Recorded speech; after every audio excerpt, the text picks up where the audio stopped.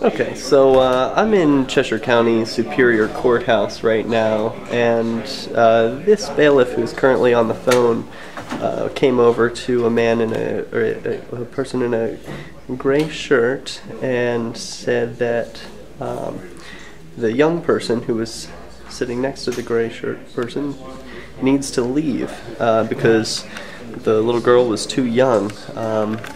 This doesn't make any sense to me, because if a person's too young to be in a courtroom, surely they're too young to be outside of a courtroom on their own alone.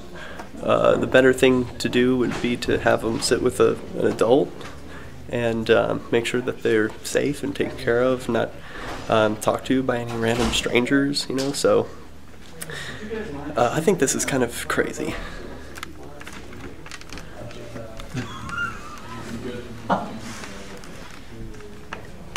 Yeah, they do that at UFC pay-per-views too.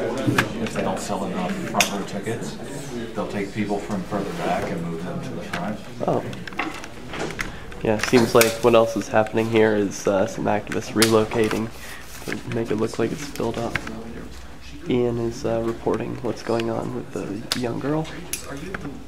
That's my sister. They just told her she couldn't move, that she was too young.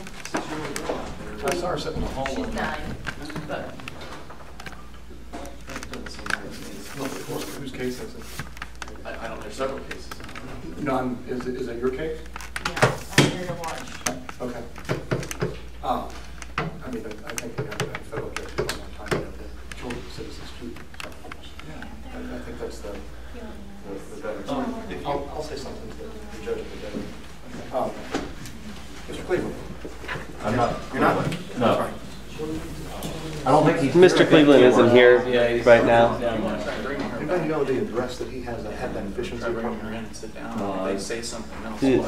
Ever after? Yeah, man. What's the street address on Washington? He might also try to bring that up. 173. Is the apartment number?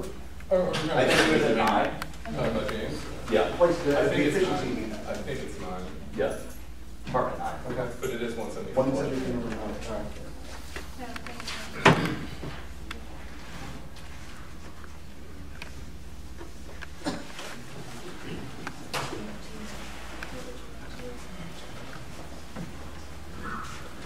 Kathleen, you leave tomorrow? You leave tomorrow? He's in a room with, one of the he's waiting on another. So, but I'm ready on Mr. Sandwell, if Kathleen's ready.